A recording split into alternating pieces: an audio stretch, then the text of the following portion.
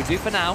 Tonk is trying to chain dash his way to get a bump or maybe even a demo on Oli, depending on how much speed he can gain in quick succession. Oh, he tries to make amends for his mistake, and he does so in brilliant fashion. Well, just when you think he's going to play for the reset, Archie leans forward, demos JNap, and then bumps Chicago to let the ball go in after him. Unreal play from Archie. He had so much momentum, he just flew straight through JNap and managed to clatter Chicago away from the play as well. Like you said,